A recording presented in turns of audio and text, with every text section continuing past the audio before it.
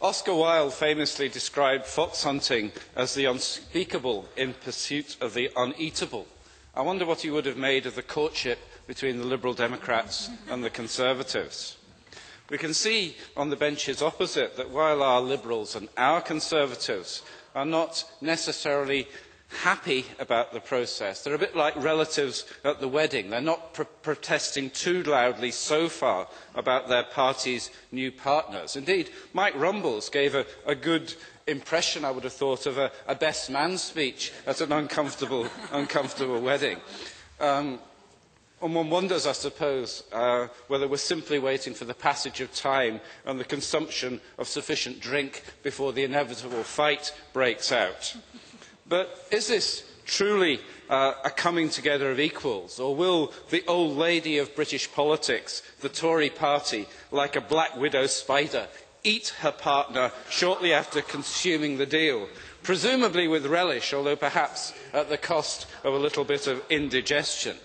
Of course, we don't need Oscar Wilde to find the language to describe the preening and the posturing of the First Minister when David Cameron came to visit, or the empty mouthings of the Respect agenda. On this side of the chamber, we're absolutely clear about what David Cameron and Nick Clegg's government means for Scottish jobs, Scottish public services, and our aspirations towards social justice. When David Cameron says fairness, people in Scotland look to who his cabinet of millionaires really represents. When he talks about our constitution, we focus on his efforts to impose a 5-year fixed term for his government by perpetuating its life beyond a vote of no confidence. And when he talks about benefits and pensions, people look to the cuts the government intends to make to their incomes. Look to your back pockets whenever you think about the Conservatives. Now, okay. Does the member regret that the Labour Party at Westminster did not seek to go into a government with other parties? McNulty. Well, I think the biggest regret that we will see is the SNP advocating that people in England should vote Liberal Democrat. Look how that turned out. For the Liberal Democrats, this is the price of power. The whiff of a red box was sufficient for the abandonment of all principle of credibility. A harsh reminder that the Liberal Democrats of all parties are the least principled and most delusional. The claims that they have won the Conservatives' support for a predominantly Liberal Democrat agenda show that the Liberal Democrats have no understanding whatever of the embrace they are now caught up in. Annabel Goldie talked about Alex Salmond's words, highly positive, substantive, productive discussions. I'm more interested in his actions, and of course those of Mr Swinney. We know now that the government has brought in the first tranche of cuts, £6 billion across the UK, that translated into £330 million, I'm sorry, I haven't really got time, funding reduction this year in Scotland. We also know that more severe cuts are in the pipeline, a spending review that will slice back public services throughout the UK and will inevitably cause very serious difficulties in the next financial year and subsequent years here in Scotland.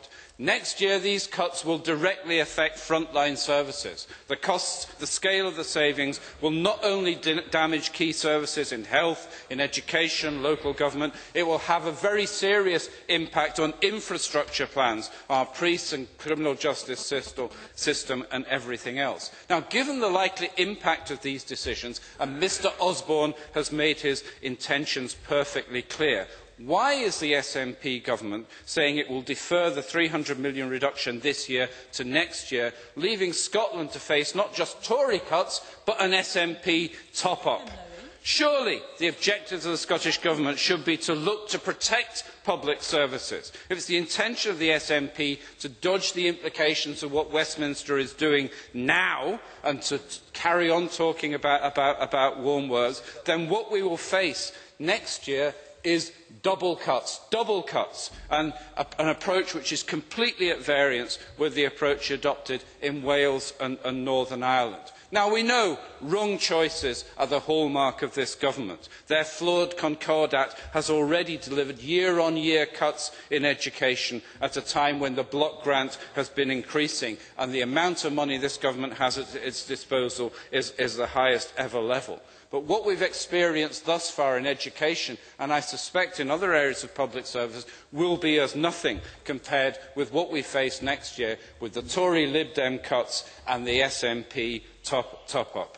Looking to the sustainability of public services and minimising the shock and the impact of the cuts to come, dealing properly with the public finances is the right thing to do.